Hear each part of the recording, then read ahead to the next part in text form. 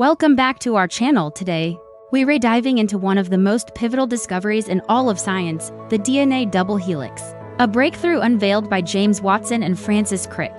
In just a few minutes, let's explore how they managed to decode the very blueprint of life itself. By the early 1950s, the scientific community generally agreed that DNA was the molecule responsible for carrying genetic information, but a huge question remained: what did it actually look like?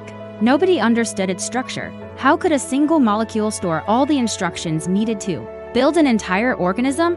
And how were traits so accurately passed down from parents to their children? The mystery of life was locked inside this tiny molecule. Then, in 1953, a groundbreaking moment arrived. James Watson, a young American biologist, and Francis Crick, a brilliant British physicist, teamed up at Cambridge University. They proposed a revolutionary model for DNA's structure. They revealed that DNA forms a double helix, which you can imagine as a gracefully twisted ladder. Think about that ladder shape. The two long sides are made of sugar and phosphate molecules, forming a sturdy backbone. The rungs connecting these sides are the real secret.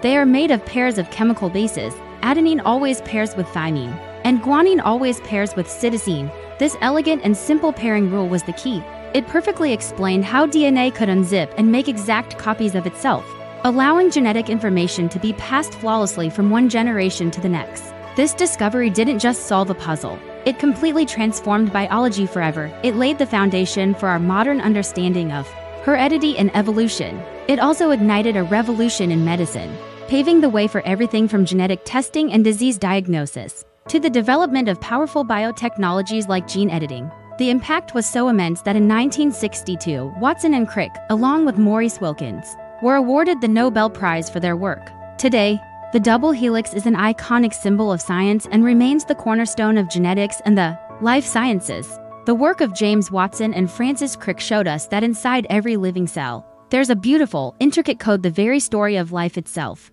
Thanks so much for watching. If you found this fascinating, don't forget to hit that like button, subscribe to our channel, and ring the bell so you never miss an exploration into the wonders of science. See you next time.